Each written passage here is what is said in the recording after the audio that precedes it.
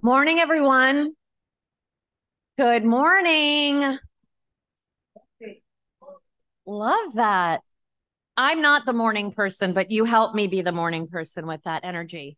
I want to welcome everyone on this wonderful, wonderful early morning.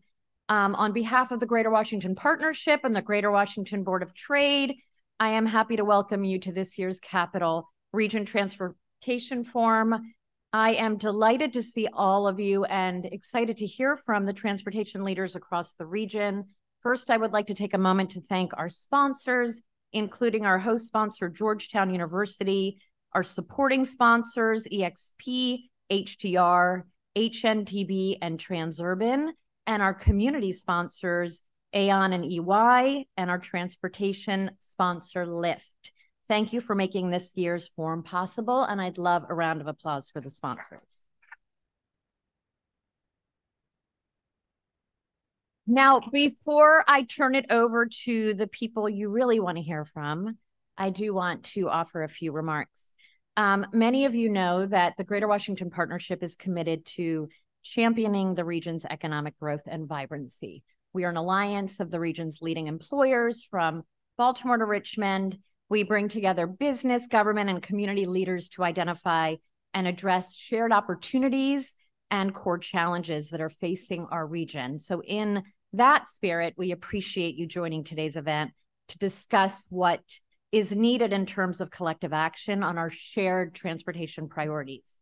Transportation is one of the pillars that supports our regional economy, and we are at a pivotal moment for some major catalytic infrastructure investments. And we have all talked, met, convened.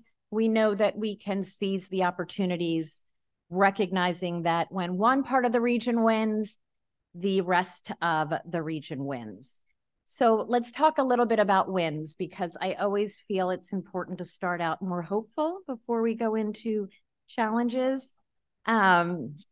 Earlier this month, the Biden-Harris administration announced $16.4 billion of investment in passenger rail projects between D.C. and Boston, nearly $7 billion of which will fund Maryland projects like the construction of the Frederick Douglass Tunnel and modernization of Baltimore Penn Station.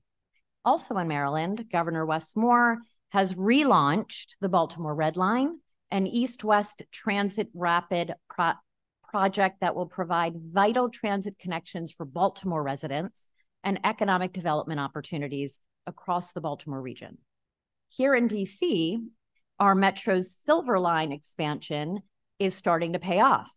In Dulles Metro Station, which opened last November, it has served more than 1 million passengers, allowing the 60-year-old airport to become the fastest growing U.S. airport for international flights this year. And in Richmond, GRTC is moving forward with their plans to construct a north-south bus rapid transit line following the high success of the existing Pulse BRT line. Last but not least, Virginia passenger train ridership is at its highest level ever. The state recently secured $100 million in federal grant funding for passenger rail infrastructure improvements and is working toward a new Long Bridge by the year 2030. So it is a very exciting time to be talking about transportation in Maryland, DC, and Virginia. But that said, we can't gloss over our challenges, and they're all equally challenging. So the order doesn't matter, Randy, in which I am stating our challenges before us. But let's start with our region is still grappling with pandemic-related shifts in commuting, office occupancy, and transit ridership, which are having a real impact for transportation funding. The Metro system is facing a $750 million operating budget deficit next year, which, if unaddressed, will have severe impacts on our region's largest transportation system and regional economy. With legislative sessions in Maryland and Virginia only weeks away, coalescing behind a short-term funding solution for Metro is urgent. Then, to put Metro on the path to long-term stability, and sustainability, we will have much more work to do in the coming months, but also in the years ahead. Now, WMATA is not alone in its challenges. Maryland is projected to see a $2 billion shortfall in transportation funding over the next 6 years, not including funding needed for major projects like the Red Line. And the whole region faces a long-term threat as revenues from gas taxes decline, as cars become more fuel efficient, or people buy more electric vehicles. So the conversation that we have slated for today is timely, and it's important that we celebrate our region's transportation wins, but we are also navigating a very uncertain time, and that continued uncertainty caused by the pandemic and the funding challenges facing our transportation agencies create much concern. This is our 6th consecutive year that the Greater Washington Partnership and the Greater Washington Board of Trade have co-hosted this forum and brought the region's transportation leaders together. Jack, we appreciate the partnership and the shared commitment to creating a regional mobility system that drives inclusive economic growth and shared prosperity across Maryland, Washington, D.C., and Virginia. Our two organizations look forward to capturing and executing on ideas that have been generated today. And with that, we will get started. We are excited to hear from many transportation leaders who are here with us. That includes Randy Clark, General Manager and CEO of WMATA, who will provide an update on the state of Metro, and also leaders of the respective departments of transportation from Maryland, Virginia, and DC. But first, to set the table for this conversation, our opening speaker is Dr. Cirillo, professor at the University of Maryland, Maryland Transportation Institute, who will share her research and insights on post-pandemic transportation trends. But before we get to our opening speaker, let me turn it over to David Green, Georgetown University's Chief Operating Officer and our host for today, to say a few words. Thank you, David.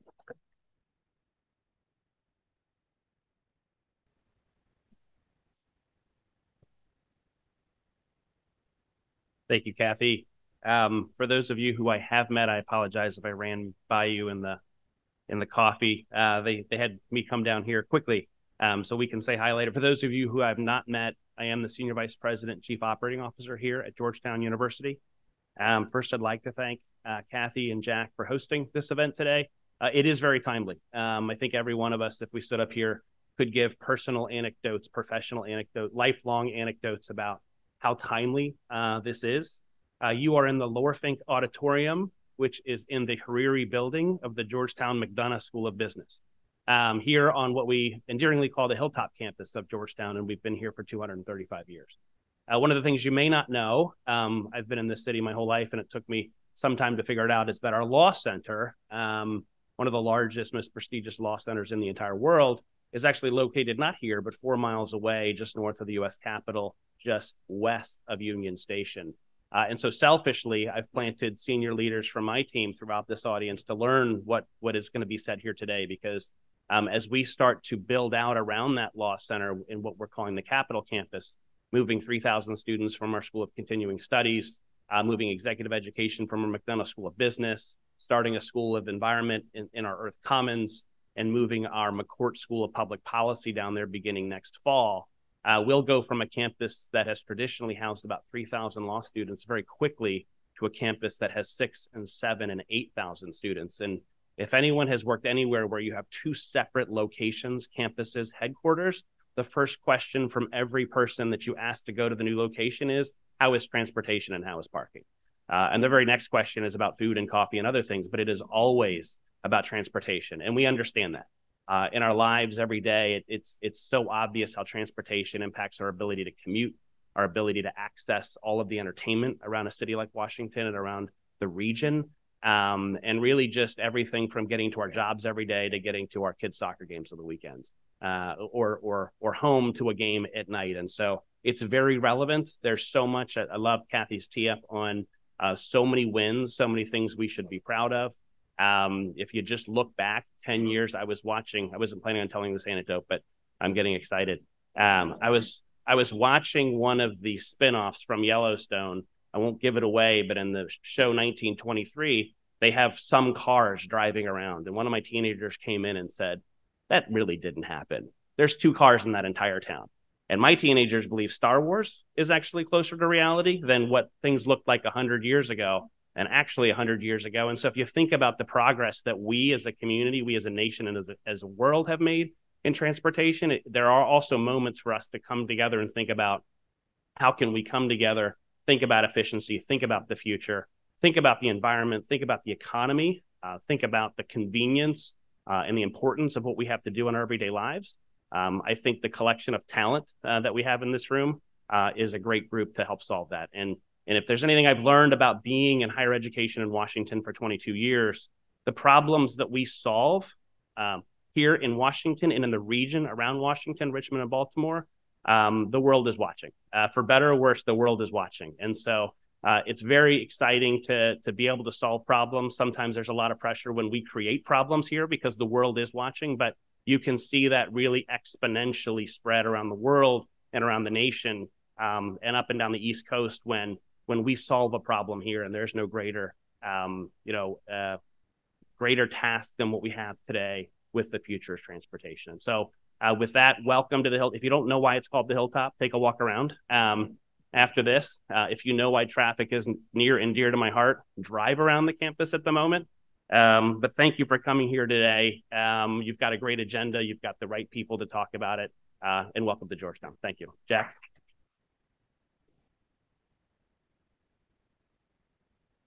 Well, good morning, everyone. Really great turnout today. This is exciting. My name is Jack McDougall. I'm the president and CEO of the Greater Washington Board of Trade. And as Kathy mentioned, we've been happy to co-host this with the Greater Washington Partnership now for 6 years. It seems that our list of priorities continues to grow. It's not shrinking. So there's a lot of work to do, and working together, we'll get it done. Transportation's been a priority for the Board of Trade going back for our entire history. In fact, we were part of the original drafting of the street extension plan in 1900. And of course, as you recognize, only 2 cars on the street. So then it probably made sense, maybe not as much sense anymore. So we have a lot of work to do to figure out what that's going to look like. So we've got a lot to cover today. It's my pleasure to introduce Dr. Cinzia Cirillo. She is a professor at the University of Maryland's Maryland Transportation Institute. This institute brings together researchers from multiple fields to tackle today's most pressing transportation challenges. And Dr. Cirillo will offer some insights regarding our persistent traffic in our region. So I've been kind of curious about this myself, particularly since our offices sit half empty. So why is there so much traffic? And so hopefully she's going to help answer some of those questions for us. So with that, I'd like to turn it over to Dr. Cirillo. Number of questions that are the same question and problems that this audience is probably facing. The first one was about the policy about toll lane. So while Virginia has a clear policy about toll lane and they've built them, it's not clear what Maryland is doing. And, for this kind of project, it's important to have decisions that are the same decision for different regions.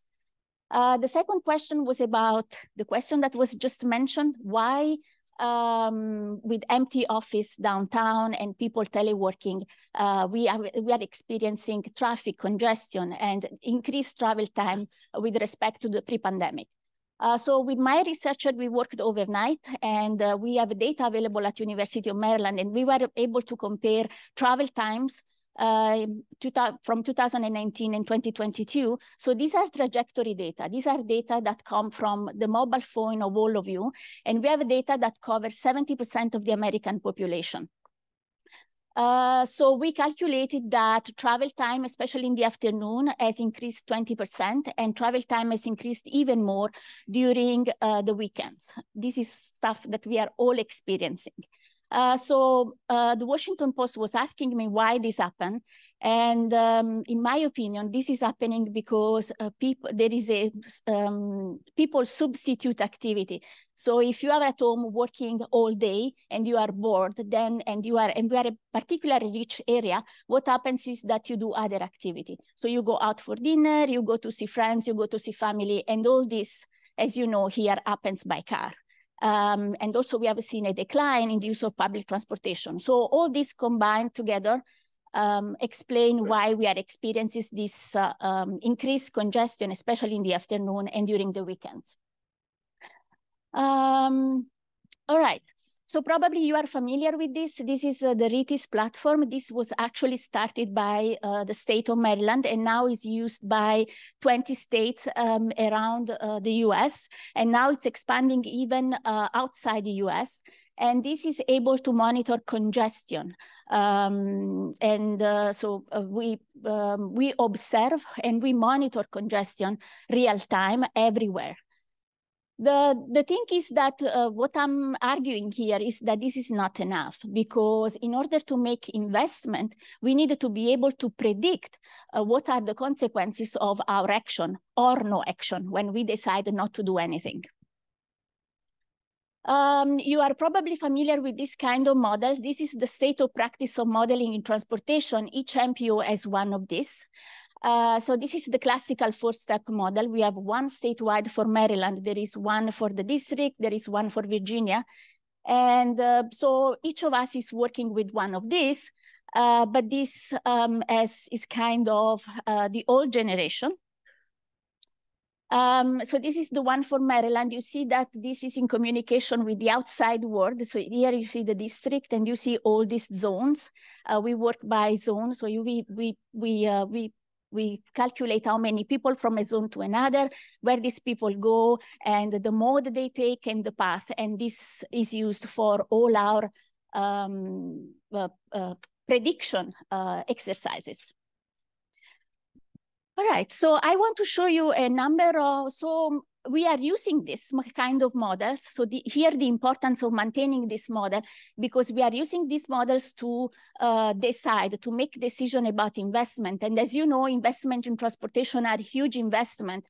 And as I always say to my students, you don't have a plan B, in the sense that if you spend the money for the wrong project, there is no money left for another project.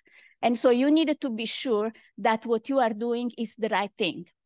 So this started again with an initiative of State Highway Administration, Maryland State Highway Administration. And you know, there is a big incentive now to have complete streets. What is the concept of complete streets? Complete streets is a street where car and pedestrian and bikers and user of public transportation have all space to do to take this mode of transportation. And all this is done in a safe way. So you see that kind of the complete streets are characterized by these indicators, that is the level of traffic stress.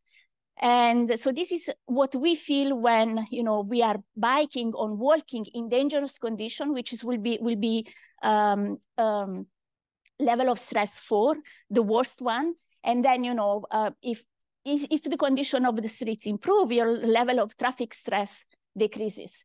I don't know if you have been in the Netherlands, but the Netherlands is a good country where every street is a complete street.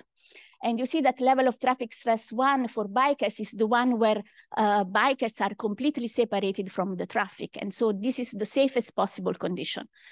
So we translated this into mathematical models. So, and these are the results visualized. And this is Baltimore. You know, this is the place where a number of investments are going to be made in the future. And so you see a level of traffic stress increasing from left to right, and income from low income to high income. So what you see here is that while there are some people walking and biking in Baltimore City, but you know, the richer you are, the less you bike or walk. And there is an effect of the traffic stress. So if you improve the condition of the road, then more people will bike and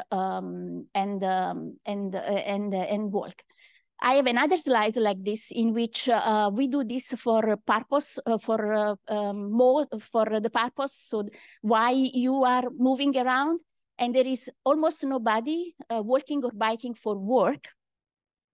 And there are a lot of children walking to school in very dangerous conditions in Baltimore City. So this is the application of our model, the old-fashioned statewide model, that we were able to get all this information and visualize this for the decision maker.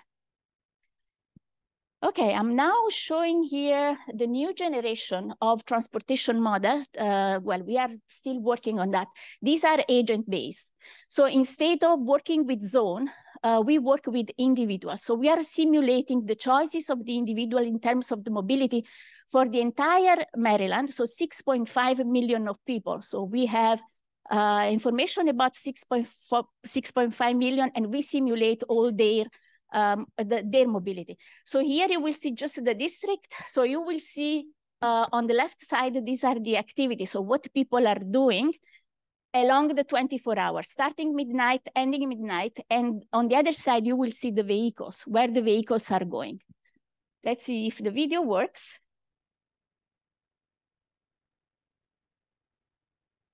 Okay, so this is night, and all these people are at home. You will see a red dot popping out, and these are people going to work. Yellow is shopping, and purple is school. So you see that it's 5 a.m. People are starting to go to work, and less people are at home. You know, a lot of work activity and school activity. It's morning. There are some shopping activities. This is downtown DC. A lot of work happening downtown. Not many people at home. This is a noon.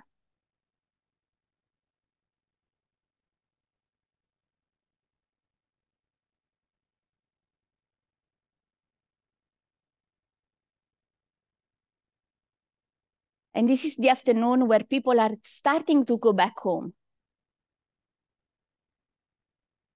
Less people at work is 6 p.m. Lots of people at home. Shopping activities, other activities, and finally, everybody will sleep, hopefully.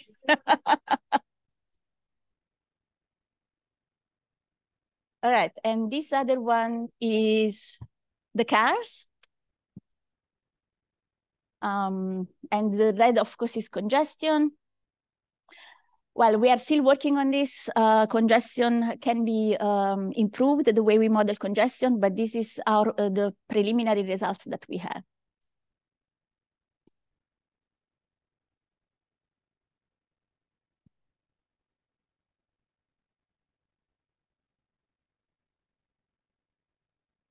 All right, so this is really the newest generation of models possible. There are not many implemented in the world, just some attempts. So our effort is to move this into practice and have people like you using them.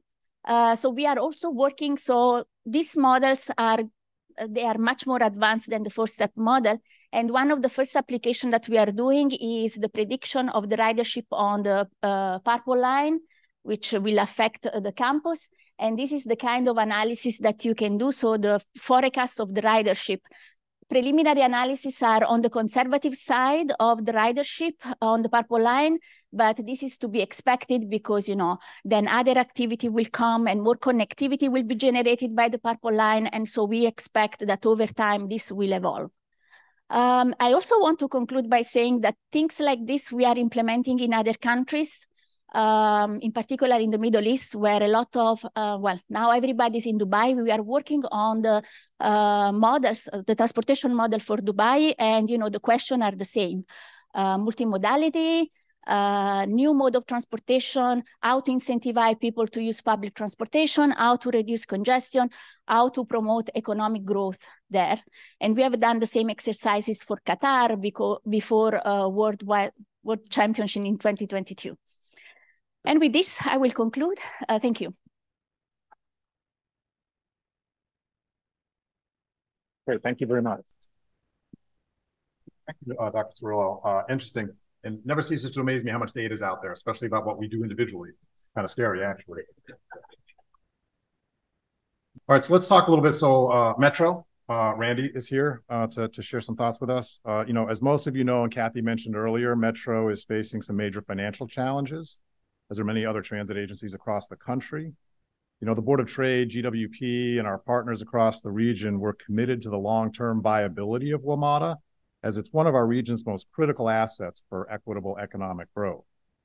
You know, we also support the current efforts to address the pending financial crisis, recognizing that serious, and I would say even audacious, actions will be needed to finally resolve the longstanding structural issues and deficiencies that have prevented the agency from operating in an effective manner that we all deserve and expect. But I do want to call out Randy for a minute and just say thank you, Randy, to you and your team for continuing to make significant progress. You've been with us now for 16 months. It's a Herculean task, but you're prioritizing riders, you're improving transparency, you're making critical service improvements, confronting safety concerns, taking action to address issues like fare evasion and public safety. And these steps and others that you've been taking are increasing ridership and improving the rider experience. I ride Metro every day and generally most all the time have a really great experience. Not back to where we need to be though. And so there's a lot more work that needs to be done. We have to continue to reduce costs. We have to stabilize revenues, and we have to strengthen, if not totally reinvent the governance model that Metro operates under. In its current state and its current governance model, WMATA is likely not viable. We must come together as a region and solve this challenge, as management can't do it on its own. Can't overstate the urgency of this. So with that, Randy, share with us some of what's going on at Metro.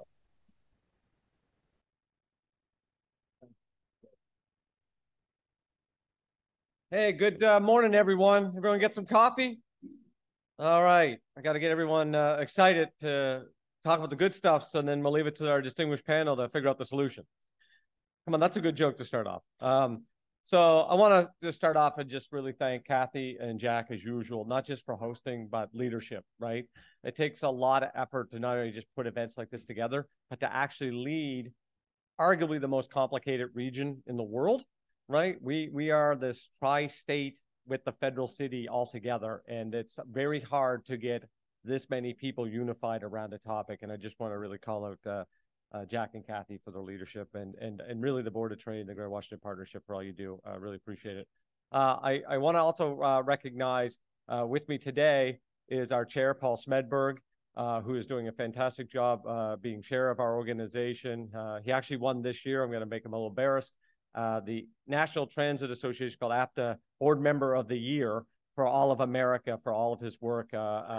And so I really appreciate Paul and our other board members. You know, this isn't exactly, quite frankly, I'm not sure why any of them want to be on the board some days, but they do a fantastic job of trying to, you know, represent the complex governance model Jack mentioned. I guess I just hit advance based on, is there a, perfect, thank you, appreciate that. So let's get kind of right at the topic at large here. So many people know, you know, it's on my screen. That's how bad it is. I hit down. There we go. I'm good at following instructions. I've been married for a long time. So this is at a glance Metro. I'm not going to go through all the details here. Obviously, a very significant system. You know, tens of billions, arguably over $100 billion of infrastructure that has been invested in this region.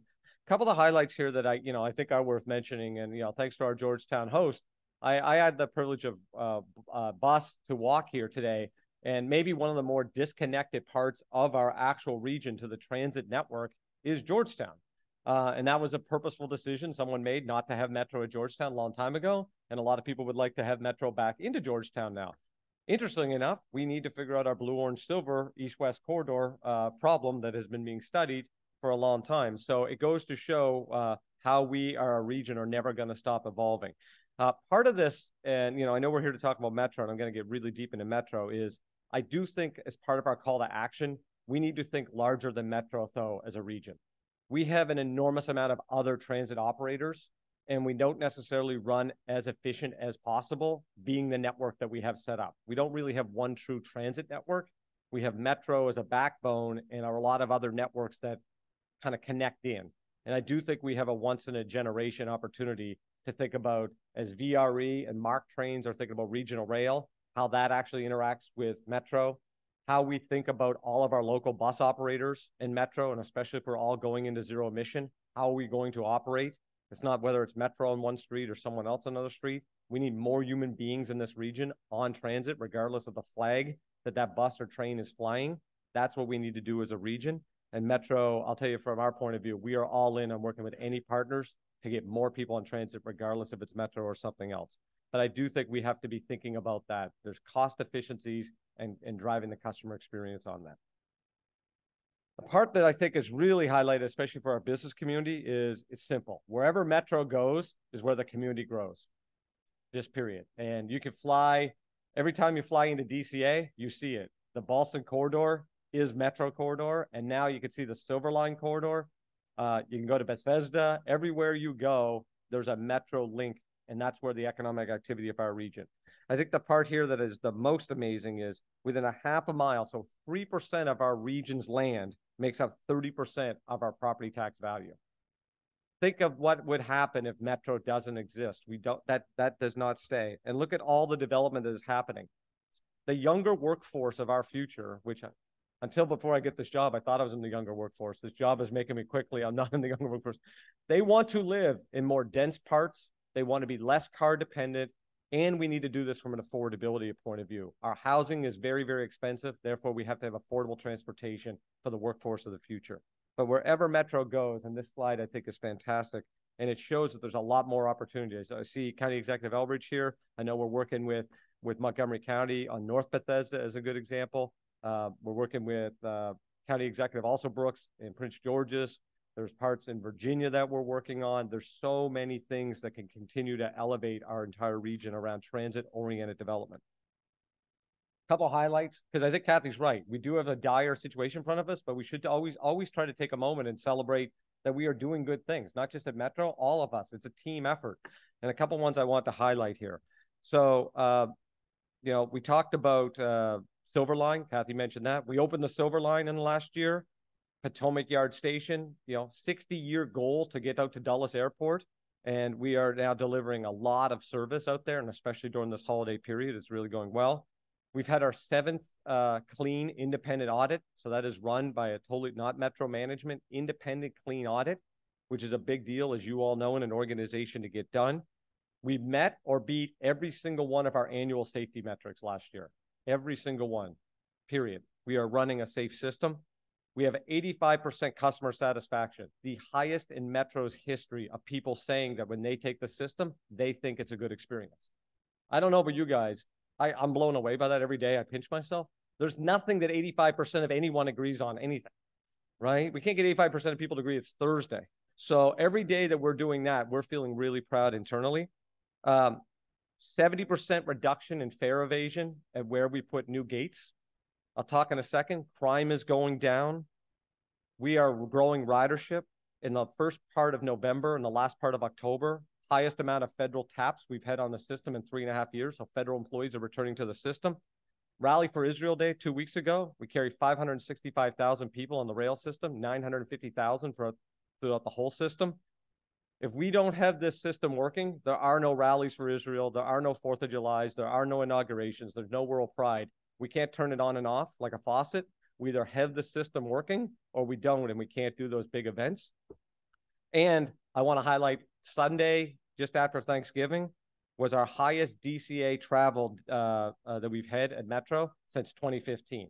When we run great service, people are using the service. And the system is in really good state of good repair because of the work. A lot of people in this room, my former predecessor over there, put a lot of blood, sweat, and tears in it as well, and board members, to get this system really rebuilt. And we really have a good quality, safe system right now. 2014, as I mentioned, ridership is up. Public safety, crime is down 26% since February. I will tell you that is very hard to do in a region that is battling a serious crime issue right now, but we are going at it openly, transparently, community-based, but we are not putting up with people doing bad things in our system. We have to have a safe system for our customers and our employees. I talked about ridership, fare equity. We created a low-income fare program. We already have 6,000 people signed up to that. And we got our zero emission program going on the bus side, which is a big goal for all of us from a regional environmental perspective. Okay, that was the good stuff. But I also look at this as an opportunity. Where there's a challenge, the old saying, there is an opportunity. This is the challenge. We internally, unfortunately, call this Big Red because there's no other way to talk about it. This is the current operating deficit. This came out in June. We've done some work since then, and I'll talk about that here. But the one highlight I want to really mention, there's a couple things here. The yellow represents the federal relief. Without our congressional delegation in the last administrations, we would not be where we are, period. And all of you that run governments around the area wouldn't be there either, right? Federal relief got us all through. That is coming to an end at Metro, just coming to an end. You'll see the pandemic impact to our operating structure, and then you'll see historic inflation. And luckily, we all see inflation coming down, and it's coming down very rapidly, so it's pretty transitory. But the pandemic hit our revenue big time, and it hit our cost of actually delivering the business. The yellow dashed line represents, if someone says out there, if you only collected every fare and everyone came back to the system, that's the white line. So we want every rider back. Trust me, I want 1 million people back on this system tomorrow, and we're growing every single day, and we're working at it. But this is not a profit enterprise. This is a public service ultimately, and we are going to try to get as many people back and recover every fare as possible, but there will always be that delta, and COVID really made a big delta there. So the value of Metro's funding has eroded over time. Again, people did fantastic work in 2018, but the capital funding was not indexed. So one day it was going to eventually come to this. Unfortunately, with historic inflation, and capital prices have gone up. You know, if you, I don't know, you're building a deck at home, all of a sudden the deck in 2018 is 5 times more expensive today. We now have to just come to reality that the capital funding that we had on the right side is not what it was. The value of what you could buy for $500 million is not what it is today. PREA funding also, again, great that we get federal funding from our federal government partners, not what it is today. If both of those were indexed to CPIW, we would actually have enough capital money to get us through, I think it's 2037. So certainly no worry about capital, and we'd have that predictability to do better procurements, better cost planning, everything like that. On the left side represents, we also gave a credit to the jurisdiction, and I'm certainly in no position to say whether that was right or wrong. I bet you it was the right decision during the time. Start of COVID, it was chaos, very much uncertain, but that credit did mathematically happen. So we are at 1290 is where our current base subsidy is. On the subsidy, if we grew it at CPIW, would be at 1486. And if we had no credit and grew the subsidy at CPIW, we'd be at 1592. So again, a decision was made in 18 to do a 3% cap. Again, whether that was right or wrong is kind of indifferent right now in 2023. But during the pandemic, no rules of 3% followed, right? We were in a totally different economic time. So we all have to agree what we are really trying to contain growth long-term and what is the right economic measure to do that. As I mentioned, there's 3 factors that really led to today's deficit. The credit, about $196 million is what Metro gave a credit to the jurisdictions. I will point out compounding of that credit, because it also meant that next year there was a 0% increase on the base. If you put the 4 year or 5 years together, it actually equals about $690 million of lost base and compounding to Metro. We obviously have the inflation part, and that actually hit collective bargaining agreements very significantly. The union had a COLA increase as part of their contract, so they got compensated, and whether rightly or wrongly, I mean, they signed a contract and they're doing hard work, and it was a pandemic, so they got paid for the work they're doing. But that obviously hit us pretty hard. And then the decreased revenue, which is ridership. We basically had no riders for a couple of years, and now we got to recover that. And you put all 3 together, it's a significant amount of money. Want to highlight 2 slides in a row. One is where we are an operating budget annual growth in the last 5 years as a region, and then I'll show you of our large transit operators. And I say this because, listen, Metro, we own a fiduciary responsibility. I pay taxes too. I want this place to be as cost efficient as humanly possible. But we also have to be honest that Metro has to be held to the same standard as everyone else in the region and the world, right? Metro, can't be like the pandemic and inflation hit us differently than everyone else. So you'll see across the board here, these are all of our regional partners. We are clearly in the middle towards the lower end of 5-year operating growth. Does that mean we don't have work to do? Of course not. I think we still have work to do, and I think we've shown that, and I'll talk in a second, that we found even more expense to take out of the system. And I think there might be a little bit more as well. But I think, we got to be honest of where Metro was in the last 5 years. If you look at our transit, our large transit peers, we're basically right in the middle here as well. And the dotted line represents if we didn't open the Silver Line in Potomac Yard Station, we'd be actually towards the lower end of operational growth. So I actually believe if you look at those fairly, we are managing the place correctly, and that's just the economics of that we all have to deal with. So mention the deficit here. One of the challenges we have is if we start using the capital program to actually fund part of the operating program, which is allowable in this kind of nuanced Federal Transit Administration way. And I think, I think we have to reality. I see that being part of the solution here for a year or two, even though we might not want to do that as an agency. That pulls in the use of the capital program because we're really using the debt capacity because we still have to get the preventive maintenance work done. So right now, we will have our capital program be a little bit, I don't want to call it insolvent, but it's more our debt capacity will expire in 2029. If we use a full transfer, we will then pull that into 2028. And now, hopefully, with the next round of bonds, we will get lower interest rates, which will help manage this a little bit better, cash flow, a lot of that stuff. But, the old saying, stealing from Peter to pay Paul, which is probably a good, appropriate analogy at Georgetown University.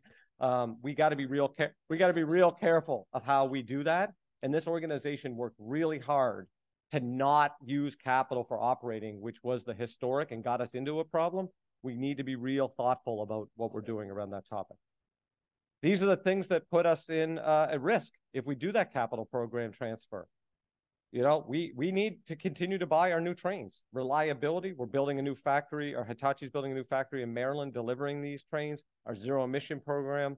Our signaling system is becoming very antiquated, very old. It's going to become the largest reliability problem we have in the whole system. It's almost there right now.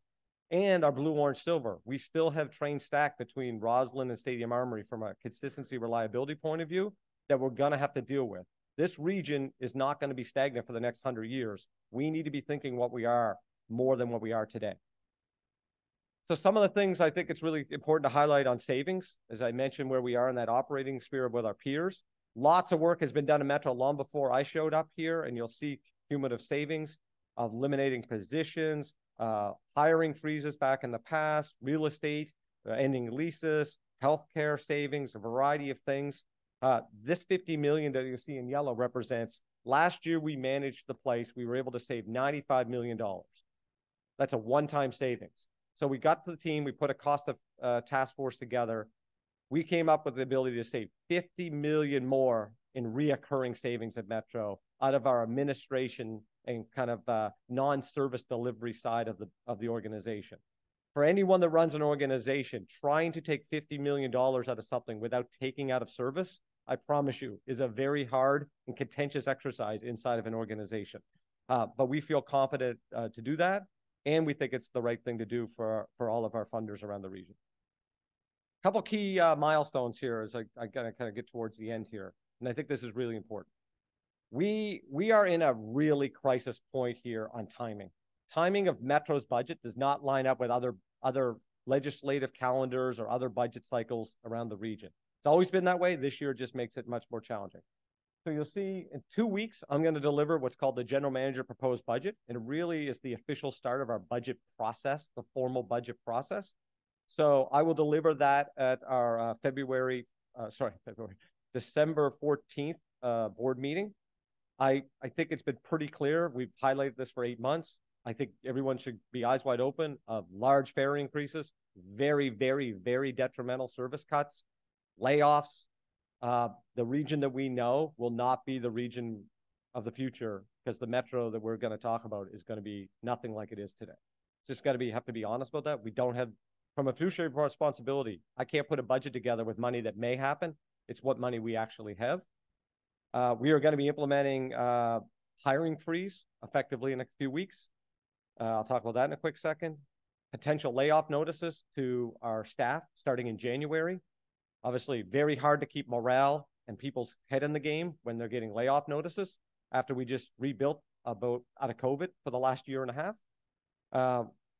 We really need to get through our board authorization public process because there's a very community-based process around how we do it. There's Title VI analysis and things like that.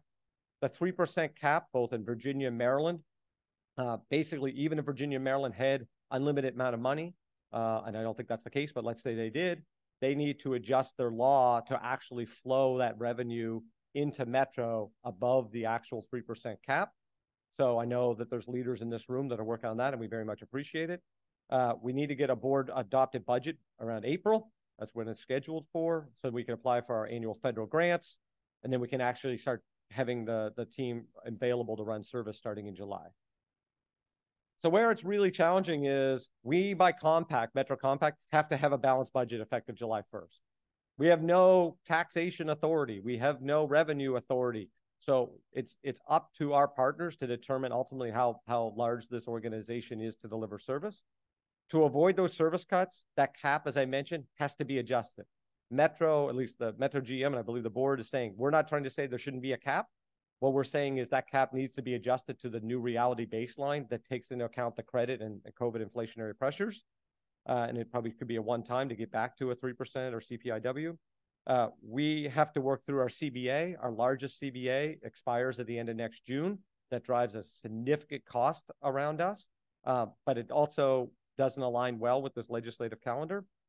With the layoffs and hiring freeze, I just want to be, again, eyes wide open and transparent. We are expecting, once we start the hiring freeze with our normal attrition, we will start to see a degradation of service next winter into the spring. There's no getting around that. So even if all the money is solved and we're good for July 1st, the longer a hiring freeze and that uncertainty goes, just as we're probably hitting cherry blossom season, we are going to stop running bus and train trips, which will impact the entire network, and the reliability and kind of the overall customer experience is going to go down. So I think when it's all said and done, I'd leave it, since this is the state of Metro, which is this. The state of Metro, I think, is strong, but very uncertain. And we all have a region have to determine, what do we want Metro to be? Are we going to recover Metro and be that foundation for an amazing region that can rebuild and be something even bigger? Or are we going to have Metro kind of atrophy and then try to dig out of this thing long-term and what it is for the overall economy? So I will remain optimistic and bullish. I know our partners are really working on this. I want to, again, thank all of our partners, especially our two secretaries and DDOT, the mayor, legislative leaders in the room, governors. I know everyone is thinking about this. We are here to help in any way possible, and we just thank you for all your support. So thanks for the opportunity to be with you today. We doing questions? Or no? No, it's up to you. Okay, I'm told I'm going to do up to a couple of questions if they're easy. Or not, or we're not. Randy, thank you for the presentation. Brian Jones, HNTB. What conversations are you having with the White House and the federal government about the return to work? We saw just this morning in Axios, the chief of staff was talking about meeting with the secretaries at the cabinet level about pushing the agencies to get the workers back. We know that that's a backbone of ridership for you. What's the communication like between Metro and the federal government? Yeah, thanks, Brian, for the question. So we've had several really good conversations with OMB and OPM about this. Regina Sullivan, who's next year is our head of government affairs, is kind of at least on a bi-weekly call with all of they have like a kind of an HR lead, like, for lack of better, for all the kind of secretariats. We're also providing data for all of them, and it's interesting that article this morning referenced the data that we continue to give them. So I think our point of view is, listen, we need more people on the system, and I don't care what their purpose is, quite frankly. But the federal government base is fantastic for us because not only is it kind of true people that live here, they all pay, from a federal government point of view, a subsidized fare, which then really drives some fare revenue for us as well. I mean, as an organization, I just believe to run a really good organization, you have to have people present. And I think that's really the message the president. So I think we got to be careful not to say the federal government needs to come back to support DC or Metro, as much as the real thing should be to run a really good organization. You have to have some physical presence, I think, as an organization, and then we get that secondary benefit of that participation. Yeah. I'll take the lack of questions as everyone agrees we're going to come up with some good money during the holidays. So thanks again.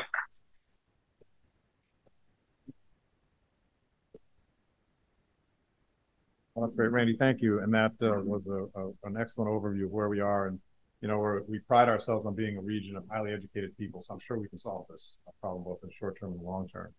You know, and while Metro is critical, there's also a lot of other important components for a fully integrated mobility system that we're striving to build here. The one that drives our region's economic growth and creates opportunities for all of our residents. And over the years, we've worked on some of the most important infrastructure projects, including the Wilson Bridge, Intercounty Connector. I know today the American Legion Bridge comes up quite often as a key priority, and I'm sure we'll have a chance to talk about that in a little bit. You know, it's interesting, we project up to 1.5 million people coming to our region, and we'll see how that plays out given, you know, the changing dynamics and working from home and remote work and other things. But if we have another 1 million people added to our population here, like, how are they going to move around? We're already ranked as one of the most congested regions in the country. So, you know, in the what Dr. Stroll shared with us earlier. So where are all these people going to go? So we're really lucky to have the people here with us today that can answer that question for us. Secretary Miller, Secretary Wiedefeld, and Director Kirschbaum, I want to thank you all for being here today to share with us. And so first, I'd like to introduce our moderator for this next conversation, Leslie Foster. Leslie, do you want to come up, please? Leslie's an award-winning journalist and a mainstay of Washington news as a weeknight anchor for WUSA Channel 9. And so looking forward to really great conversations. Thank you. That is a great greeting. Jack, thank you so much for that introduction. Kathy, thank you so much for also inviting me to be here. I'm excited to see all of you. I'm not usually up at this hour in the morning because I do the 5, 6, and 11, but y'all are special. So that's why we're all here. And I get to introduce and really lead an informative conversation here that will hopefully motivate all of you to think differently and to do something differently when you leave here today. I always say when you're in a space, you want to leave people better and more informed than you found them. So that is our goal today. And we do that by inviting our esteemed panelists to join us this morning. So first, I'd like to welcome Sharon Kirschbaum, who is the Interim Director of Transportation for the District Department of Transportation, to come up and join us here. Come on up. I'd also like to welcome Shep Miller, the Secretary of Transportation for the Commonwealth of Virginia. He had the longest commute. And finally, we round out this dynamic panel with Paul Wiedefeld, Secretary of Transportation for the Maryland Department of Transportation. And of course, we're here to discuss with all of you this whole idea of moving from place to place. And in my business, the business of communication, I talk about the business of truth and humanity. And your business is about moving people from place to place, right? But that is obviously a very layered thing, moving people from place to place. And we've heard terms today about vibrancy and economic growth and long-term stability. And when I hear those things, I always think about people who have to provide for their families, children who may be moving around parts of our region for the first time to places they've never seen because they have the opportunity to move around through Metro or through transportation.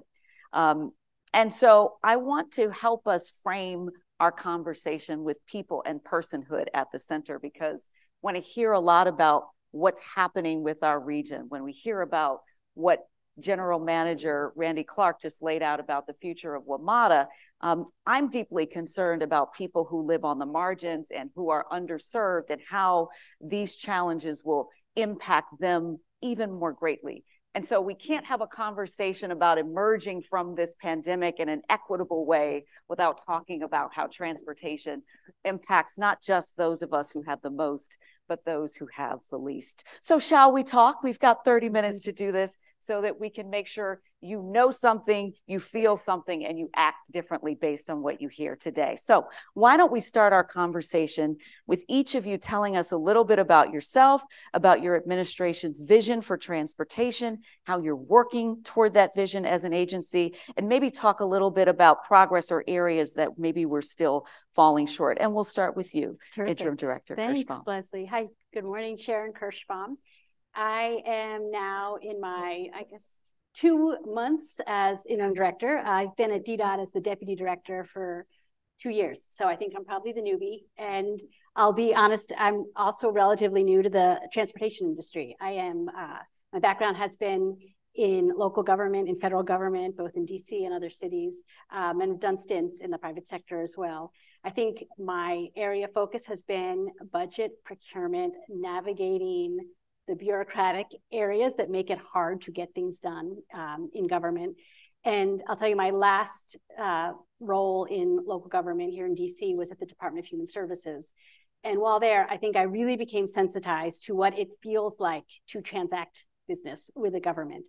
At DHS, we provide eligibility determination services for SNAP, TANF, and Medicaid. And while we feel like we're giving people help, that help doesn't always feel like help when it requires multiple stays, waiting in line, having to come back again, having to get the right documentation. So figuring out how to simplify things. What does that business process feel like, whether it's for a TANF recipient or for someone who's in line for a permit? That's really been a lot of my orientation to government, and just keep it easier for people. Vis-a-vis our big vision. So we have the unambitious 25-year transportation plan that is founded on 7 priorities. So I'm going to run through those because I think it is something that we need to continue to move across all components. That involves safety. Safety is probably our North Star, equity, mobility, infrastructure project delivery, maintenance and operations, enjoyable spaces, and sustainability. And I wish I could say we can go all in on any one of those 7, but we really need to keep all 7 in mind. We have done an incredible job, I think, building the infrastructure so that we can have 25% of DC residents live without a car, and they can get to where they need to work, where they need to live, shop, go to religious services, whatever they need. And that's possible. And that is very much because of the infrastructure we've built vis-a-vis bike lanes. Priority bus lanes is our new focus right now, which I'll talk to later. And we have sidewalks that are safe. We have enjoyable spaces. The thing that I am going to just own a little bit, and the question of sort of where are we coming up short has got to be in the safety area. Safety for us means slowing things down. So I know we had a lot of conversations about congestion, which slows things down, but that is something that we embrace because slow drivers are not resulting in traffic fatalities. In terms of Vision Zero, we are at 45 fatalities this year. That is record high over the past few years. And it is so frustrating. We invest so much in traffic safety interventions. We have an engineering toolkit to help make intersections safer. And we have been doing a really expansive job in that space. The other safety toolkit we have is automated traffic enforcement. We are introducing 470 cameras, whether it's speed cameras, red light cameras, stop sign cameras, to again, get people to slow down and to comply with traffic laws. And we have, in addition to enforcement, education. And we are relaunching some education efforts to change behavior. But at the end of the day, we are seeing that these traffic fatalities are often being caused by reckless and distracted drivers, and we don't have a good toolkit for that. We can tell this because a lot of the fatalities are involving the occupant in the vehicles, and that's really a sign of really driving at incredibly high speeds. So we're coming up short with that goal. We are far from zero, and we're really struggling with how to target that subset of incredibly dangerous drivers where the perfectly engineered intersection and ample traffic enforcement is not going to stop them. Secretary Miller, can you tell us a little bit about yourself? I know you had the longest commute of all of us here today, and tell us a bit more about. Just a hop, skip, and a jump. Just a hop, skip, and a jump. Leslie, thank you. And let me thank the Board of Trade and the Washington Partnership, Jack and Kathy, and particularly Georgetown for letting us be here. David, I think who's going on to get back to work perhaps. What a great place. What a beautiful facility, and one of the premier institutions of higher learning in the country and in the world, actually. So it's just great to be here. I was in the Amazon headquarters yesterday, the new Amazon headquarters, which is stunning. This place is equal. This is a great facility here. So glad to be here. Leslie, unlike most of the folks involved in this work, I'm not a transportation professional. I'm not a government professional, if you will. I worked in government the first time in 1980 for 3 months when I was in the Senate of Virginia working as an aide. And I haven't worked in government since until 2 years ago. So I'm back. I'm a business guy from Hampton Roads. have spent my whole life there, and I was a defense contractor, sold my business, and retired, I thought. But I've been on the transportation board for 8 years on and off, and the governor asked me to come up, so that's why I'm here. And excited to be here. It's a great time to be in transportation. It's a great time to serve the Commonwealth, and I got a fantastic boss, and so we're really excited to be here. In Virginia, my governor likes to say, Governor Youngkin likes to say, Virginia needs to be the best place to live, work, and raise a family, and that's really what it's all about. And transportation is a critical piece of that. As you know, our vision in Virginia is to have the very best transportation system in the world. Not just the safest, not just the most efficient, not just the most cost-effective, but all the above of that. And we're working really hard to do that. And thankfully, because of many people that came before me, we have the third largest highway system in the country, and we're ranked the best highway system in the country by the Reason Foundation this year for cost effectiveness and performance. So that's not really my doing. As you know, you inherit these things and you sort of hold on and try to set your own piece for the next administration, but a lot of people worked hard to get there, and we're certainly part of that. And transportation in Virginia, you know, transportation is diverse in Virginia. In my job, I'm the secretary. I don't run the department, that's an agency. But I have everything from VDOT and to space. So we're launching missiles out of Wallops Island, or rockets out of Wallops Island, I should say, to the space station. I was going. I thank you for being ever so clear about that. Rockets, because we might have to have a side conversation if there was something else going on. Rockets out of Wallops Island, which is on a huge growth curve, by the way. Very exciting. We've got DMV. You know, DMV was sort of a mess in Virginia, frankly. And through just pure management, Randy, pure management, no money, no systems, no new stuff. We took the average wait times when you go to the DMV across the Commonwealth from 38 minutes pre-COVID to 8 and 9 minutes today. So people going in there are saving 25 minutes on average. Millions and millions of people that visit the DMV. So it's just a huge savings. And we did that just by getting the employees to focus on what was important, helping them to understand this has all been employee driven from the bottom up, grassroots. We pointed at stuff and said, how do we make this better? And we formed teams, and it's just been fantastic. So we've got that. We're working hard on our Smart Scale process. Smart Scale is our award-winning and innovative process where we rank and score transportation projects in Virginia to determine which ones bring us the most bang for the bucks. And we've been doing that for about 8-10 years now. We're in the process of tweaking that a little bit to make it even better than it is. So we're excited about that. And then we just want to make sure that we maintain the assets that we have. And that's part of what the Reason Foundation talked about. And Sharon talked about safety, and I'll talk a little bit more about that a little bit later. But she's right. Safety is a huge problem. Virginia much bigger, of course, in footprint. We lost over 1,000 people last year. 1,000 people. And I say this all the time.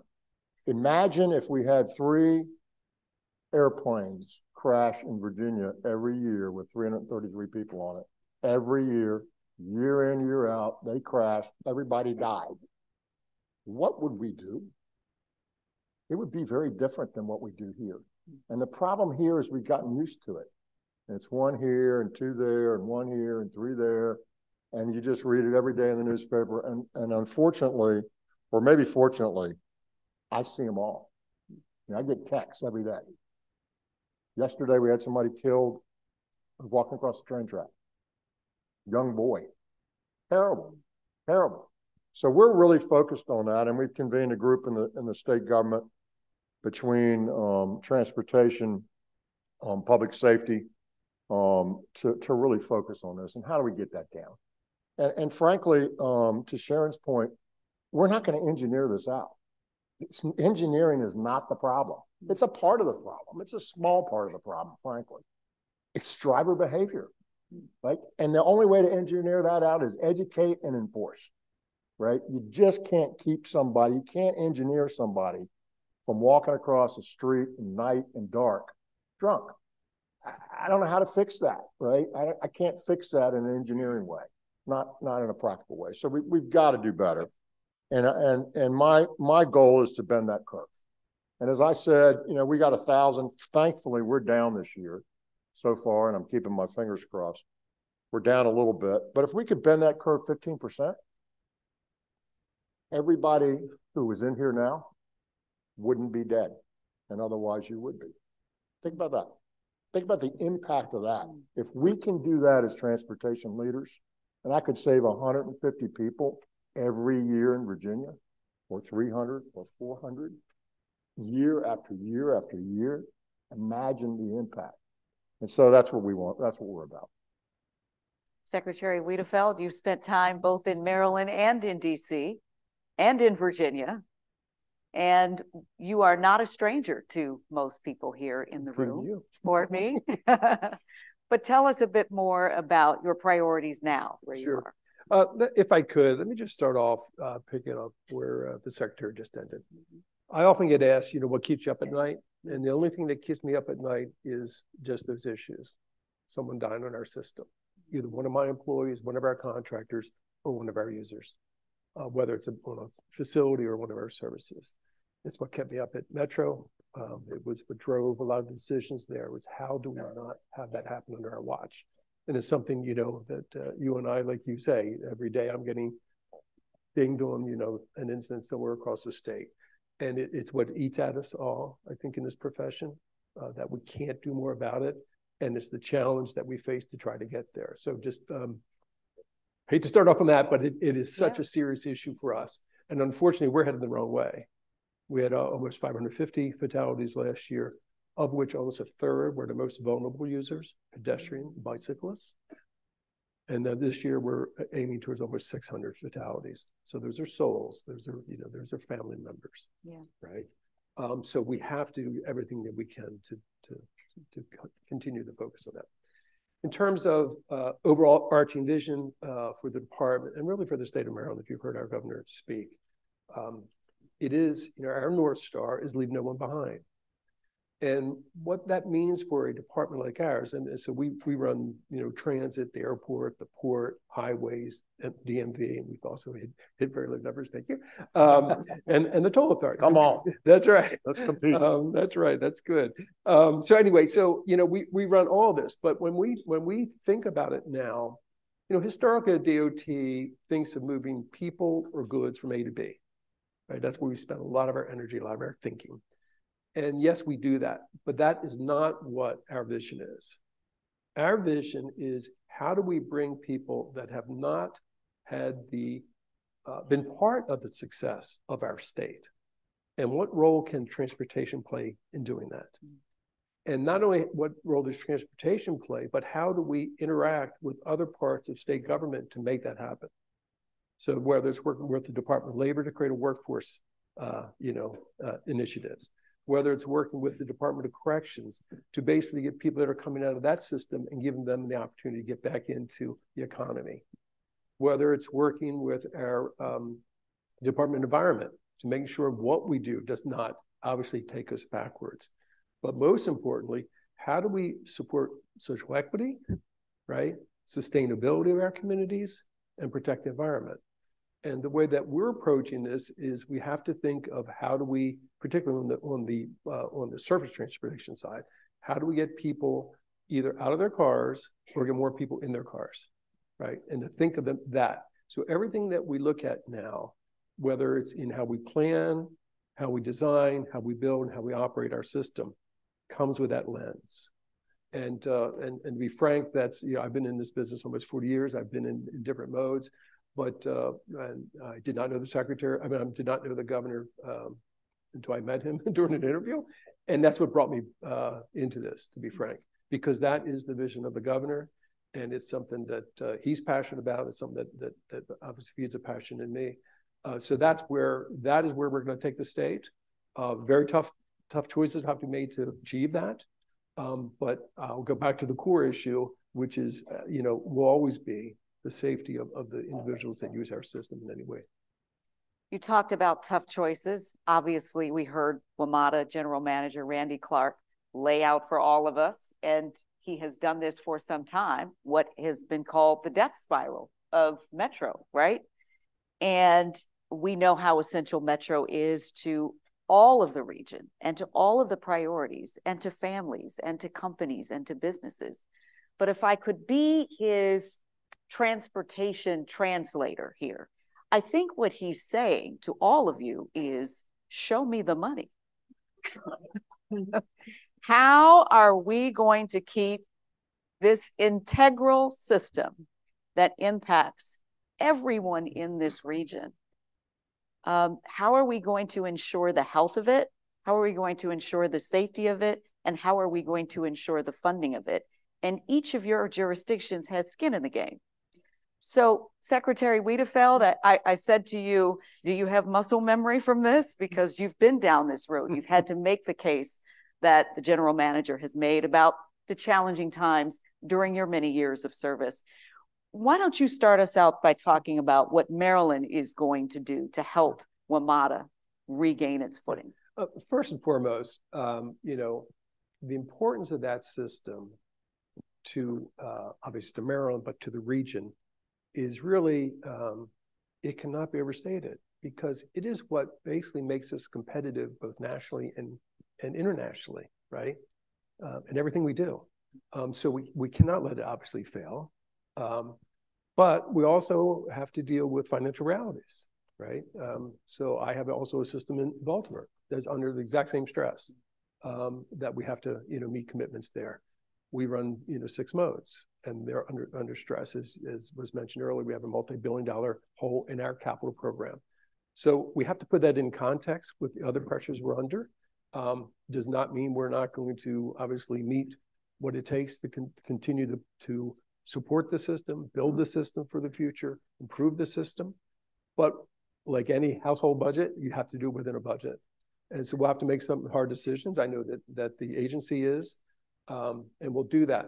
One thing I did want to mention, though, with my experience at Metro, and we lose sight of this sometimes because we get hung up with the numbers and all the different things, is the workforce, the frontline workforce, and the tremendous job they do. And I don't think it's fair to move that it's, you know, it's their part of the problem. And I hear that, you know, occasionally, and I don't think that's right, having worked there. These are men and women that are very committed, you know, to their customers and to the agency. So I don't think we're going to solve it by just saying, okay, we deal with that issue, we solve it. Having sat through lots of negotiations, I think we'll all have to come to the table for sure to deal with this issue. But I don't think there's a silver bullet out there. I think it's going to be a continued discussion. We'll have to make some hard choices along the way. But at the end of the day, I don't think any of us are going to back away from the importance of that system to this region. Secretary Miller? Leslie, I agree with the Secretary when he starts off to say, well, MATA is incredibly important, Metro is incredibly important to Northern Virginia and obviously to the region and to the Commonwealth. So we'll start with that. We understand how important it is. The second thing I'll say is, you know, we're excited about what Randy's doing. It's hard work. Paul knows the challenges there, but we have a lot of confidence in Randy, and we think he's making some good decisions and leading his group in the right way. So I'll start with that. Having said that, you know, WMATA's got some intractable structural long-term problems. Jack sort of mentioned some of that earlier.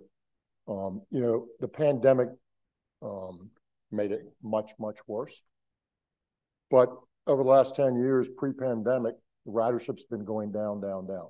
It's down 17% from 2010, right? We're expanding the system. We're increasing service, and less people are riding for 10 years, for 9 years. So what's all that about, right? What's going on there? So we got that situation. And obviously, at the same time, if you look at fares have remained relatively flat over that period of time. So people are paying less, with less people paying, there's more service, and what do we end up with? You know what we end up with. We end up with a big hole, right? So that's where we are, and at the end of the day, you got a supply and a demand problem. We have some more supply today than we have demand. And, you know, I'm a business guy, right? I can't go to a government and say, give me money. I could only go to my customer. That's the only place I could go, or to somebody to loan me some money, right? That's the only place I have to go. I have to meet the need at the end of the day to pay the bill. And WMATA is no different, right? The government is not a blank check. Our citizens they're under stress as well, right? They're suffering the same inflation pressures that everybody else is suffering. And so it's tough stuff.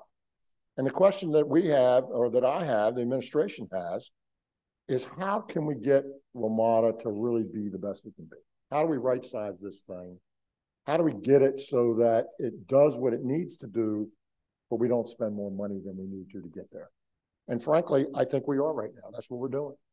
You know, it's not an easy situation. Paul knows it. Randy knows it. But our admin and facilities costs are really high at WMATA. I mean, they just are. And compared to the other systems, and they're high. And there's some vagaries in the data and so forth, but you lump it all together, you just look at it, and our costs are high at WMATA. They just are. And our service, you know, we've got a service level this year that's the highest we've ever had. Highest service level we ever had. And yet our ridership is way down. So you can't keep chasing that. It costs too much money to chase it. And the question is, how often does a service need to be viable to bring people to the system? How often does that have to be? I got on at the station, the news station out in Crystal West, Capitol Landing a few weeks ago, and a beautiful place. It's really going to be great for that region, for that area. And I looked at the fare to Boston. It was the last stop on that line, and it was about $5, right? And it was running really fairly regularly, every few minutes, 6, 7, 8 minutes, whatever it was. It was pretty regular. It was good. And I just picked up my phone and called Uber. What does it cost me to get to Uber? Uber to go to Boston. And it was like $28 in tolls, right? And how many minutes it was. And so that was the option I had, right? And I should have called Lyft. That's what I should have done. So I did. But in any case, the point is, those were my options, sort of, right? And like, it should have been $7 instead of $5. Should it run, you know, 30% less? I don't know the specific answer, but I can tell you that you can't just keep chasing that. The other thing I would tell you is that the fares are flat. There still is tremendous fare evasion. And listen, I just don't know why we accept that. And now, obviously, WMATA's fighting back on that. But go pull the data. It's on the website. Go pull the data and look at the fare evasion by station. You got stations at 50, 60% fare evasion. 50 and 60% of the people that get on don't pay, right? That's a problem. If 50, 60% of my customers in business didn't pay, I'd be out of business, right? Now, Randy showed us the slides. We know that fares aren't everything, and there's subsidies in here, but everybody's got to do their part. So I'm looking for WMATA to come forward to us and see it and show us some real hard choices. And some of that is going to be, some of that's going to be people, some of that's going to be service, some of that's going to be fares, but it's got to all work together. And at the end of the day, you don't want to kill the system. You don't want to put it in a death spiral. Nobody wants that. What Randy showed us is true, and it's important. And so I think we just got to get serious, and we just can't afford what we can't afford, but we still got to deliver what we need to do the things. Well, I would say WMATA would certainly say they're doing their part around fare evasion. There's been a lot of procedures put into places and certain stations where there have been problems with fare evasion, which have also been controversial too, right? Some people say, well, wait, why should we do all of this stuff? It may be harsh. Obviously, there are other people who say, wait, we can't lose all this money. So it seems to be a straddled line that everybody is having to walk here on that. And certainly Randy Clark can talk more about that. And if there are questions about that, maybe we can get to that at the end. Leslie, let me just say this. So you brought it up. I just can't go there. I mean, I don't know. I can't grasp the concept that fare evasion is okay. I just can't grasp that. That's coming into my store, picking up a loaf of bread and walking out the door without paying for it. I don't know why that's okay. I just not. If you need bread, I get it, but like I need it too. And so it's just, you know, I'm not talking a little bit. I'm talking 50 and 60% in these stations. Unfortunately, and you know, this is not a bash or WMATA thing, but facts are facts. The last board meeting, we looked at the buses, right? 28.5 million bus trips in last quarter. 8 million were paid. 8 million out of 28 were paid. 20 million riders didn't pay. They fare evaded, or the system didn't work. What do you do with that? Well, you got to fix that problem. So, listen, nobody wants WMATA to succeed more than the people sitting up here. Everybody understands how important it is. But we've got to, and it's not a for-profit business, as Randy said. Nobody's looking for a profit here. We're just trying to balance the books, and we've got to balance supply and demand. We've got to do that. We have to find a way to do that. Director. Sure. Just to add and acknowledge, yes. So WMATA's survival is the district survival. We're all in, and we know that there's some incredibly hard choices ahead for everyone, and we appreciate that Randy's leadership is here to help shepherd through this really challenging time. I do want to add something to the supply and demand concern, and one of the things that we're, as the district, is really trying to help support is to drive demand, because that is a lever that we have. So priority bus lanes has been key to that. If people are sitting in a car and they see the bus zipping past them, that actually now becomes a viable commuting option for them. If they see the buses stopping and delayed, then suddenly that's not going to be a choice to get out of the car. We built 12 miles of priority bus lane. We're halfway to our goal. By 2025, we want to have 25 either built or constructed. And those are game changers. It's not just the red paint. It's, queue jumps. It's having, the buses don't need to pull over because we've got bulb outs for loading and unloading. And now with our clear lane traffic enforcement, we can improve efficiency of buses by 15 to 20%. So that makes it an option that people may not have had before, or have considered before. And even helping bridge that last mile. If people are getting off the metro and think it's still a 15-block walk, but we have scooters and bike share readily available with bike infrastructure that makes them feel safe doing it, then suddenly the metro becomes an option. So we need to go all in to help improve that demand so that people are getting out of their cars. Because again, we are nowhere near where we were pre-COVID, and we need to, as Randy showed, we need to go back, not only to where we were before, but really drive ridership even well beyond that. So I'm going to move us through these next questions individually for all of you so that we can get them answered. And hopefully if you all have questions, we'll get to that. So forgive me if I'm moving this a little more rapid fire. Secretary Wiedefeld, let's talk about what's happening with the Moore-Miller administration. Back in August, the department announced a new path forward to address congestion mobility issues on 495, on I-270, the American Legion Bridge. Can you talk a little bit more about this vision and where that currently stands? Sure. The governor's committed, obviously, to try to take on some of these issues head on, but in a different approach. That, as you know, that project had a history, but it was moving in a certain direction. That changed. The business model changed with the partner that we had in that. So, our goal is to basically work with the community and develop something in that corridor that basically meets the community needs. It's going to be much more multimodal focus in terms of getting at the issue of how to make transit move quicker across the bridge. We have a bridge that needs to be replaced. We all know that. How do we introduce trans-oriented development along that corridor, for instance? How do we use the Brunswick line along that corridor? How do we get people, again, to maybe share rides in that corridor? So that's what we want to do, is work with community. We've held a number of meetings. We have one in Rockville, I believe, this Saturday. We'll do another series right after the new year. Again, to work with the community and say, what is it that you need, right? The southern portion is a little clearer because of the bridge and its element. The northern portion, north of the ICC, I-270, which is its own separate issue. In some ways, it's connected, but yet it's its own separate issue. Total rethinking of that, and again, with the community. So that's where we are. It's just sort of starting that process in some ways new again, but at a much more community-based approach towards it versus us coming in and saying, no, here's the answer, and we're ready to go.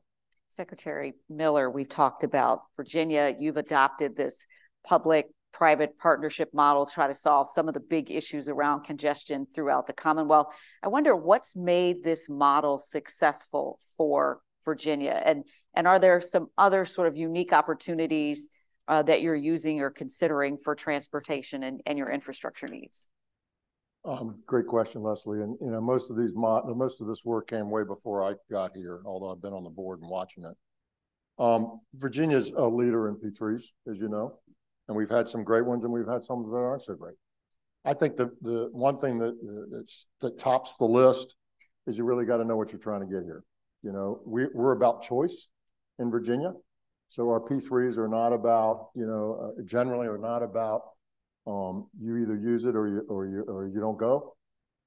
We have that down in the Hampton Roads region in one particular area, and it's a difficult situation. We didn't have a lot of competition, so competition is extremely important in P3s, right? So you got to get a handle on your costs. You got to have good competition. You got to know what you're really trying to do, and you got to have some choice there.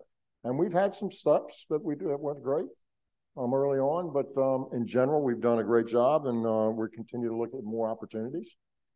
At the end of the day, you're going in business with a private partner, right? And they're gonna run it, and they're gonna try to do it efficiently. And so you got to make sure your deal's right. You know, you got to make sure the public gets what the public gets. The great thing about P3s and choice, though, and I'm a little bit late to the game on this. I'm not a huge fan of tolls, frankly. And we could have a long session on that, and we could go through all that, but we won't do that here today. But at the end of the day, when the private sector offers an alternative, offers a choice, and you don't have to do it if you don't want to, if you take it, the people that don't do it are helped, and you're helped, and you decide to do it. It's just like, do you want a nicer dinner or do you want a lesser dinner? And people have a choice, and it makes a huge difference. And so we've been successful in Virginia doing that. We'll continue to look at opportunities to do that. We're looking at them right now for additional opportunities there. And we'll continue to chase that until it doesn't make sense to do so. But it's really been good for Virginia, and we'll continue to make sure it is. Director Kirschbaum, we know DC has several major long-term projects, programs in the works. So how are you thinking about these projects and programs as part of the larger regional transportation system? And how is that going to be key for helping with this vision for better mobility across the region? Sure. I think I need to manage expectations a little bit in terms of the scope of our infrastructure projects. I know when the bill money came out, people had big ideas and they were really excited, and those numbers seemed big. And an earlier speaker talked about the fact that our construction costs have been going up so dramatically that much of those new dollars are actually helping us pay for those projects that are already in the queue. And our first and foremost priority has got to be really the sort of restoring our bridges. We have 3 bridges that are in poor condition, so that's got to be at the head of the queue. Teddy Roosevelt, H Street Bridge by Union Station, and our Benning Road Bridge. So those are really quickly coming out, and we're starting solicitations this year on those. 395 HOV Bridge Lane. These are not exciting, fun, new things. These are getting the bridges in the condition they need to be, but we've got to, with limited resources, focus on sort of the fundamentals. And we have some really fun things too. We're still working on a deck over in DuPont Circle to make it really an open space that can be used for public enjoyment and not just for commuting and traffic. And then our 11th Street Bridge project, which is something very close to my heart. We've used the abandoned piers when we redid the 11th Street Bridge, and we're going to have a park that's going to connect Anacostia to the Navy Yard. It's going to be state-of-the-art and iconic, and that's also moving quickly. So we have really exciting projects, but our list is not growing. We're really now using the resources that we have, which are incredibly constrained, to get done the fundamentals and where we can sprinkle in some of the fun stuff. This is really interesting stuff to hear, all these projects that are coming together, because as you move across DC, Virginia, and Maryland, and you see all of these things happening, you wonder, okay, when is this going to be done? And what's next? And what's happening? And you talked about bridges, which are also so very important to the District of Columbia. When we have those issues where pedestrian bridges have been hit and things have come down, that has literally cut people off from other parts of the city. So when people ask about bridges and why they're so important, they are building bridges for people to go places, to get to these important services and things that they need. And it's important to remind people of that. To close us out, I wonder if each of you could share one key policy or priority, I should say, whether it's transportation related or transportation adjacent, whether it's about land use or funding, that is going to be essential, you all think, to realizing what your administration's visions are for not just your jurisdiction, but for the entire region. And would you like to start us off, Secretary Whitaker? Actually, I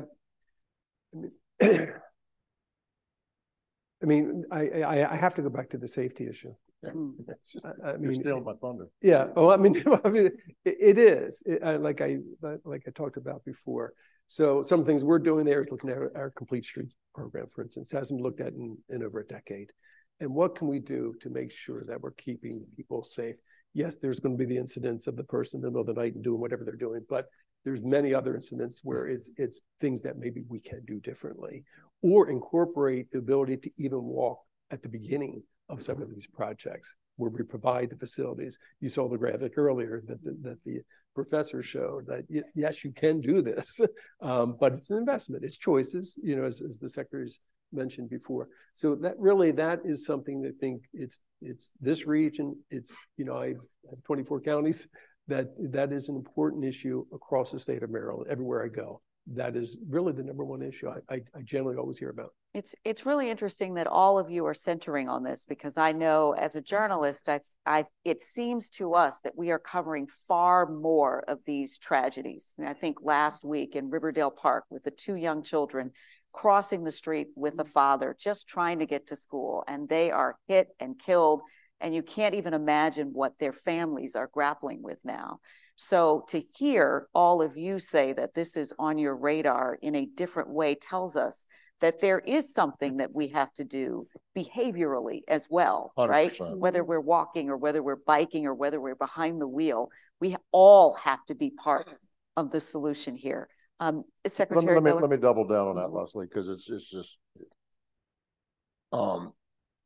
as we've pushed and pushed and pushed to get bike ped in, right? We've done more of that, and for good reason, good stuff, right?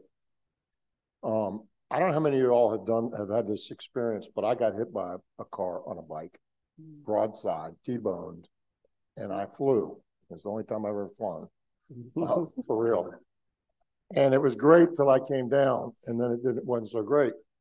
So I know what it's like. Now, thankfully, I wasn't seriously injured. I was beat up a little bit, and I hurt for a long time, but nothing beyond that. The point is we introduce more bike ped. If you hit a car at 20 miles an hour, 2 cars hit, generally people don't die. You hit a bicyclist at 20 miles an hour, or pedestrian with a car, not a good outcome. And as we put more people in there, you talked about Amsterdam earlier, somebody talked about Amsterdam. I love that city, by the way. But as you put more people and you don't do it the right way, you're just creating the problem, right? And I'll give you an example. So I live in Richmond during the week, and I'm on my commute to work is a one-way road, and I get to a stoplight where I need to make a left onto another one-way road. And I can do that in Virginia, right? I signal and I wait. Well, right to my left, when I'm doing that, is a double bike lane, and it's both ways. Can I make a left? Anybody know if I can make a left? I don't even know if I can make a left, right? I literally don't, and I've tried to look, right? And here's my point. I'm 66 years old. I got my driver's license and my driver's training when I was 15 and a half. No one has given me any training since then. No one has told me what laws have changed. No one has updated me at all. So we give you your license and say, have a nice life. If you get to be 80 or 90, maybe we'll try to test your proficiency once more, but otherwise you're good to go. And we change all this stuff and we don't teach anybody. And then we're not enforcing either, by the way. So what do you expect? The other day, and I'll be quiet, I was involved in a ribbon cutting for a safety project. It was on the railroad. It was a great project, if you will, and I'm glad we did it. But what it did, when you come to a railroad crossing, particularly in a rural area, and you got You got the bar across you, and then on the other, going the other direction, on the other side of the train tracks, you got a bar like that, and the lights flash and the bells ring, and you stop. Guess what we did? We put up another bar over here and another bar over there, so you couldn't drive around the bars. Come on. And we'll spend millions of dollars doing that because somebody decides to drive around the bars. What do you do with that? I mean, where does it end? Right? I want to educate and enforce and stop spending money to save people from themselves on engineering and hard cost stuff. We've got to educate and enforce. And the education is the key because people don't know the rules. They don't. And we don't do anything to tell them. And I don't think it's any different in D.C. or Maryland or anywhere else in the country. And we've got to start doing that somehow or another. Interim Director Kirschbaum, I'll let you have the final word. Thanks, Leslie. I don't think I need to underscore more on the safety piece. I do want to say one thing that we're looking at that runs a little counter to the theme of complete streets is really now looking at complete networks. That we can't make every street be all things to all people, and we just really kind of get bogged down on the weight of it. So early on, we wanted to expand the bike network, and we were every opportunity we had. It's a road diet, put in a bike lane, and we did have a fantastic proliferation of our bike network. But what we need to do is do fewer and make them better. Yep. Because I think our first speaker was showing the range of how comfortable people feel with bike lanes, and just throwing up paint and flex post does not make it safe. No, it does not. So going all in when we're doing a bike lane with concrete and making them hard and safe. And that means that we're not going to do one on every street. And we're going to go all in on bus lanes and make some streets where we are going to have rapid, efficient buses. And then we're going to have others where people are going to be able to drive and use those really for commuters in. So that's just one piece of kind of think how we've been evolving our thinking. Well, I want to thank all three of you for being here today to have some really frank conversation about the transportation opportunities and challenges ahead. So Interim Director Kirschbaum, Secretary Miller, Secretary Wiedefeld, thank you for being here. Thank you all for being here. Can we give them a round of applause?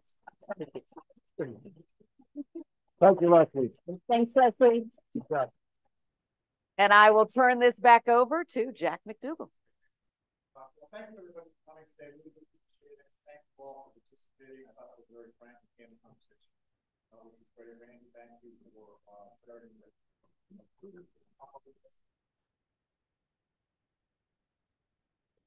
Yeah. There we are. Solve these challenges, and there's a lot of. Thank you, and happy holidays, and everyone have a good day. Yeah, be safe. Yes.